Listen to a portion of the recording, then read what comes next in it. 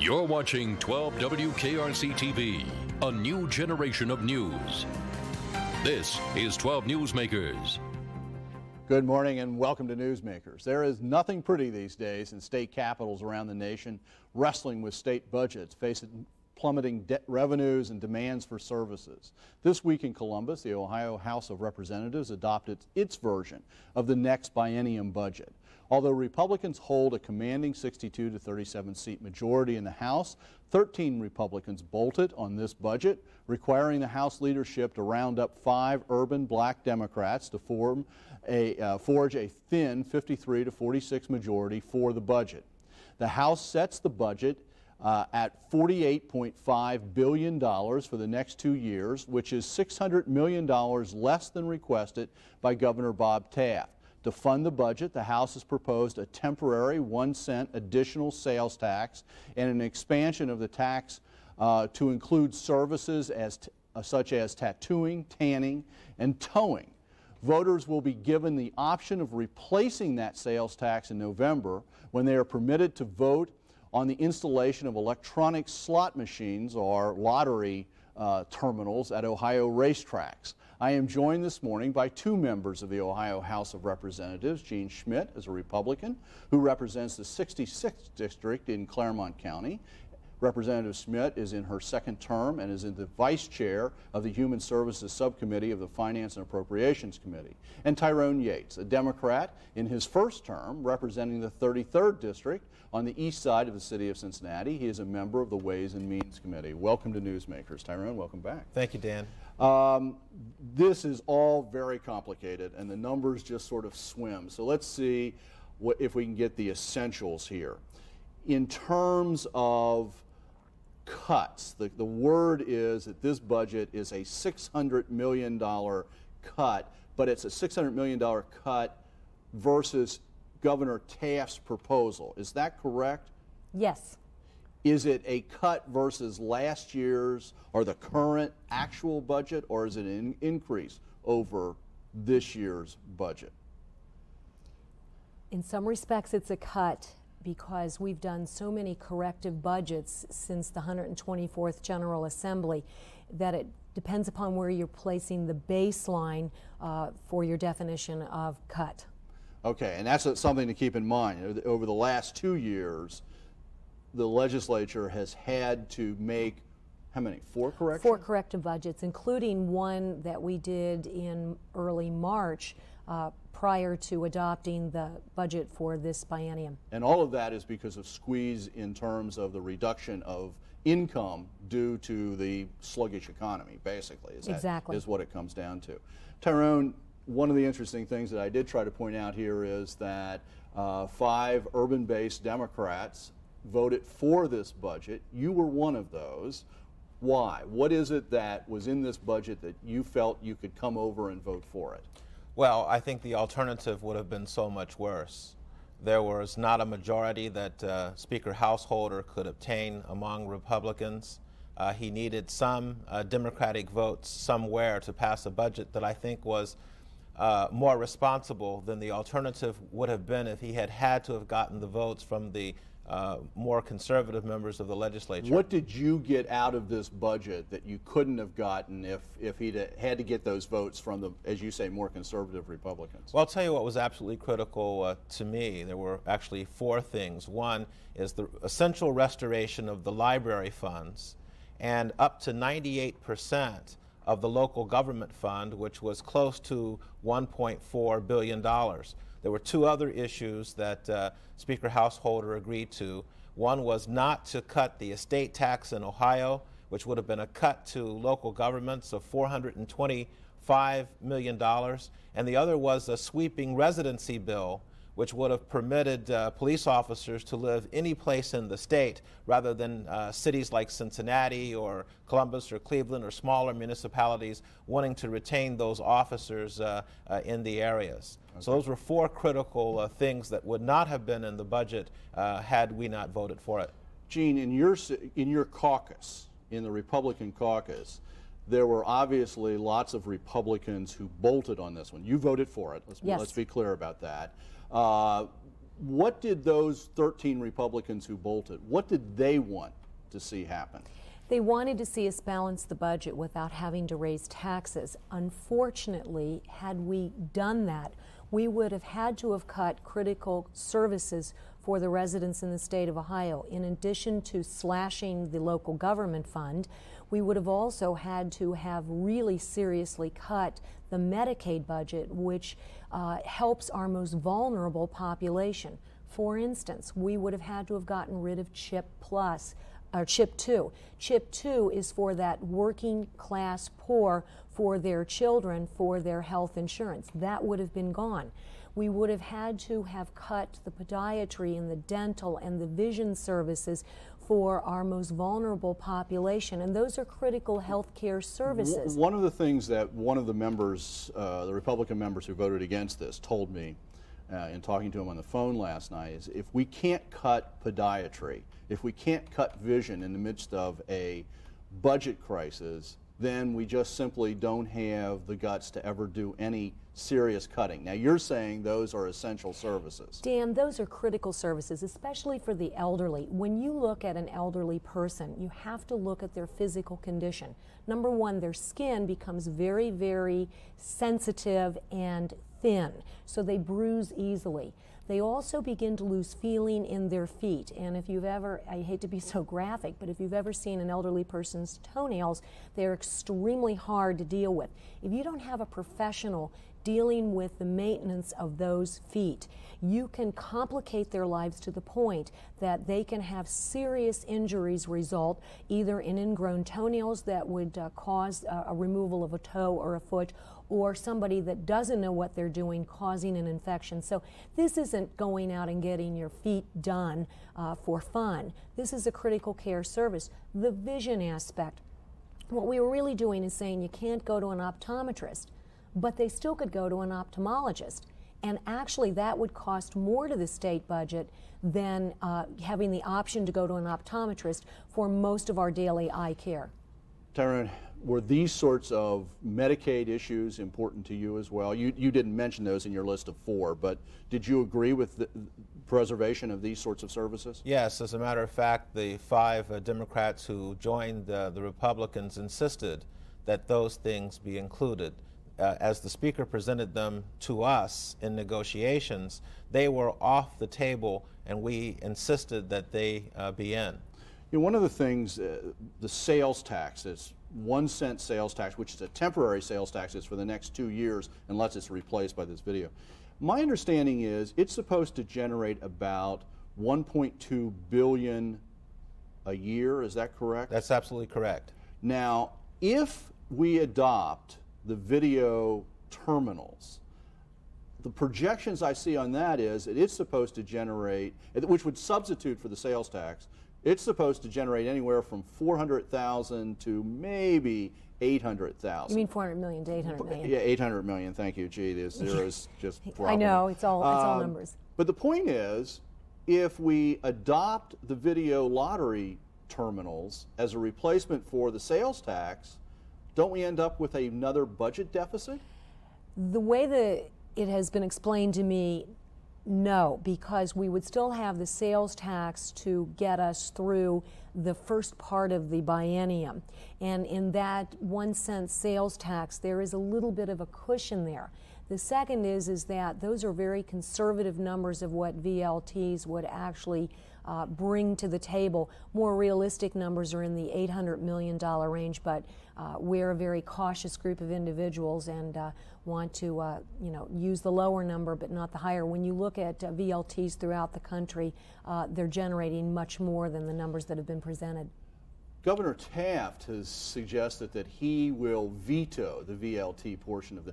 Can he veto the VLT? Let's just. He can line item veto anything in the budget. He can even if the Senate adopts it and it's supposed to go to the public, he could veto it before the public even gets to vote? Yes, and I think the truth is, as from the Democratic side, we believe that the VLT in a way was a cover for the sales tax. We believe that there's little doubt but that the governor will veto that. It will be difficult to get an override, and likely what you'll have in the long run, because there's an expectation that the voters actually will veto that in a referendum. So what the Democrats feel, without knowing whether that's true or not, is that what this really is a temporary 1-cent sales tax for 2 years to get us through the biennium, with the option for the lottery terminals as kind of a cover to make the package more palatable. And that's why I voted against that portion of the bill before it came forward. I was prepared to vote for the 1-cent sales tax as an increase without the tax reforms that didn't come out of Ways and Means if that was the only option. Actually, the VLTs have been something that many Republicans in both the House and the Senate have wanted for a number of years. Our community is a border community to Indiana, and so we see that 3/4 of the cars that are at Argosy are from our side of the aisle. Rolling the VLTs into the package is something that was a very strong Republican sentiment because we really wanted to see the voters have an opportunity to say yes or no to VLTs. Do you support VLTs? Not just giving people a choice, that's easy, but do you support VLTs? Personally, I do, for several reasons. Number one, I understand the argument that it is a sin and it can lead to an addiction. But I also understand that many people like that kind of an opportunity and are very responsible with that opportunity. Number two, when we look at the horse racing industry in Ohio, it is failing at an alarming rate simply because of our border states that have VLTs at those racetracks. That is a destination point for gambling anyway. You go to River Downs to gamble. And so what we're doing is allowing the voters to say, in addition to going to bet on horses, they can also play the video lottery terminals. Does anybody in this whole debate about sales tax, VLTs, did anybody say, one of the things about sales taxes, traditionally the argument is they're regressive. They hurt the lower income people worse than they hurt. Anybody say we ought to adjust the rates of the income tax? Well, a lot of that package was in the Ways and Means Committee. The governor put forth the tax reform package that would have generated $1.5 billion. And many of us on the other side of the aisle, we were hoping that those tax reforms, because it would have lowered the rates for Ohio's lowest income workers, it would have actually lowered the rates for some of the highest income workers, but broadened that tax base. So there was a lot of reform, but for at least what I saw, frankly, I saw a good many of the lobbyists coming in, and I think at least at this stage, they felt they didn't get a chance to take a proper swipe at the issues, and so those issues have been delayed. I'm hoping as we finish off the year that a number of those issues will get a fair airing and that we can have some tax reform. One of the things that came out of the Ways and Means Committee was a different way of taxing the business community in the state of Ohio, and what was talked about was a factor tax, to tax activity instead of taxing what you're producing. The problem with the factor tax is it really seriously affected people that were in a high sales bracket of activity but low profit margin. People that are in retail such as convenience stores, delicatessens, people that sell petroleum to gas stations, etc. High amount of sales, gross sales, but the net is very, very narrow. Well, and so that factor tax really had to be adjusted, and the Ways and Means Committee did an excellent job in fleshing out some good ideas, just not enough time to get them resolved. Even if Representative Schmidt is correct about that, sitting on Ways and Means, we never saw any of those people. We saw the big corporations who came in and said we don't want it. Mm-hmm. Okay, so that's something down the road, and it's another set of complications, and I'm running out of time, so let me focus. This now goes to the Senate. Yes. Yes. How long will that take? What's the timeline, and what's your expectation? We have to have this budget balanced by June 30th, and we've got just a few months to do that. I think that the Senate will have their version wrapped up sometime in May. It will be very different than ours. I have a strange... What will be the essential differences? I think in the way we've restored some services, in the way we've cut some things in the budget. I think that we will then have to go to conference because I don't believe that we will have enough people to want to So in concur. other words, and we're almost out of time, Tyrone, do you think that places like the library and local governments still have a lot to worry about?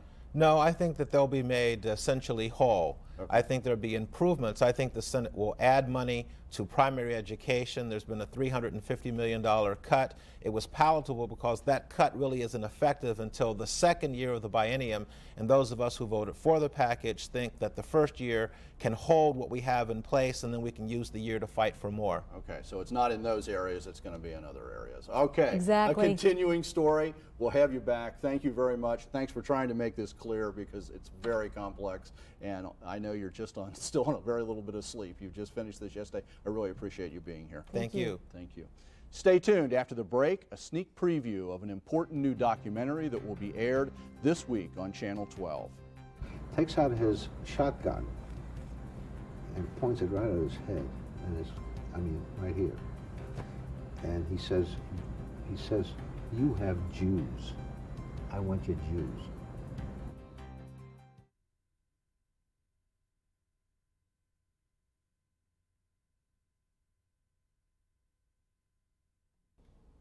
Welcome back. Late last year, the award-winning 12 News team of reporter Jeff Hirsh and videographer Jeff Barnhill joined Cincinnatian Henry Blumenstein on an amazing journey. They journeyed to Holland, where Blumenstein had been sheltered by a Dutch family from the Gestapo, and they traveled to Auschwitz in Poland, where many of his family perished. Here is a short look at the beginning of that journey.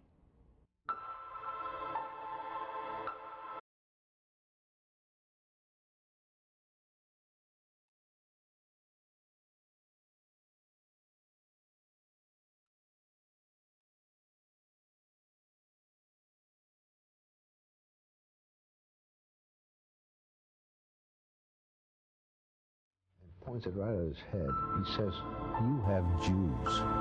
I want your Jews."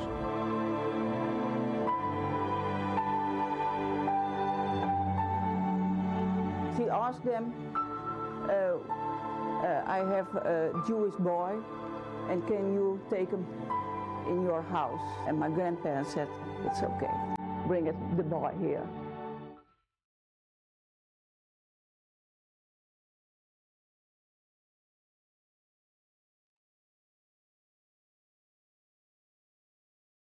This is my mother's grave. This is where she's buried. This is where she died.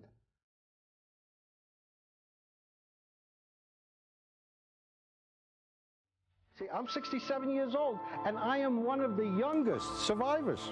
So I have a lot of work to do. His name is Henry Blumenstein, and by all rights, he should have come through this gate here at Auschwitz, never to return, a victim of Adolf Hitler's final solution. But Henry Blumenstein was able to come here as an adult on an emotional journey, recreating his past, understanding why he is alive, and finding family. The lesson is that where there is darkness, there is light. And you just gotta, you have to be lucky enough to attract that light. And I was lucky enough to. I am now joined by 12 News reporter Jeff Hirsh, who wrote and produced Finding Family, which will be seen here on Channel 12 on Saturday night, this coming Saturday night at 8 o'clock. That's Jeff, how did you meet Henry Blumenstein? Well, you know, in a sense, it's almost your doing. You may not remember this, but this is the time for Holocaust Awareness Weeks in Cincinnati, put on by the Center for Holocaust and Humanity Education at Hebrew Union College. Last year, right around this time, Henry Blumenstein was speaking to schools around Cincinnati about the Holocaust and his personal experiences. And you brought that to my attention, and we went and listened to him speak, and we did a story about his speech. And a woman came over from Holland. Her name is Sjalkje Dijkstra, and she is she's the granddaughter, so many relatives in this story, she is the granddaughter of the couple, the Dutch couple, which saved Henry. So we did the story, good story, we were happy with it.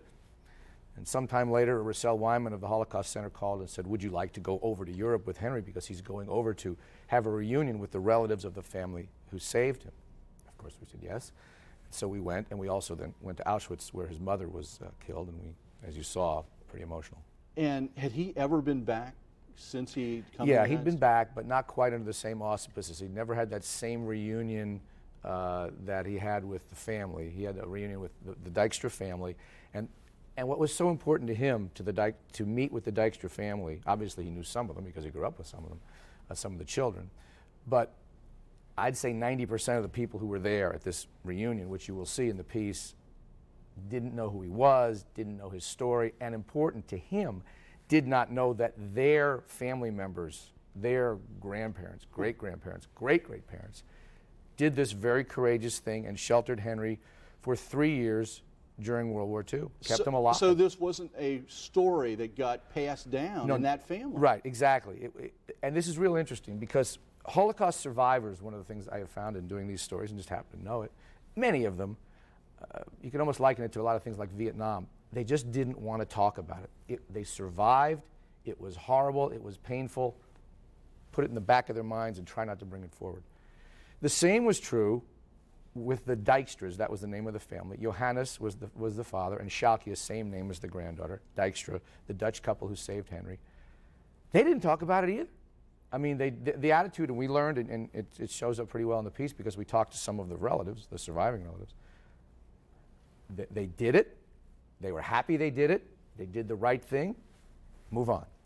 And so you had this intersection now of Henry bringing back these memories and feeling this sense of mission now after repressing it for all these years of wanting to go to the schools and talk to children about the Holocaust and also talk about the Dykstras who were heroic, who in the face of absolute danger said, we need to take this child in and hide him. How did they hide him? Part of it was hiding him, and you'll see it, part of it was hiding him in plain sight, and part of it was hiding when he was hiding. The little bit that you saw where Henry took out sort of his imaginary gun and pointed at his head, that actually happened in this farm he lived. It was a farmhouse. It was in northern Holland. It's rural now, so if you can think 60 years ago, it was unbelievably rural. The house was very, very small. And we went there, and you'll see us. We go there. We go into the barn where he hid, into the potato cellar where he hid. And he would sometimes hide. The incident where the German soldier came up to Johannes, Henry called him Oom, which means uncle in Dutch, and Oom sort of stared him down and said, you want Jews? You find them. And Henry was hiding in the barn. He would also hide in the potato cellar, which is a big thing, I guess, in rural Holland. Everybody has a potato cellar. He would also hide in plain sight. He was an altar boy. He was a Jewish altar boy. A Jewish altar boy. Right. And we went to this church, and Henry goes back to the church with the family, and he sort of was hiding in plain sight because there were Nazi soldiers who came to the church, stood in the back. He was doing his altar boy duties, and they didn't catch him.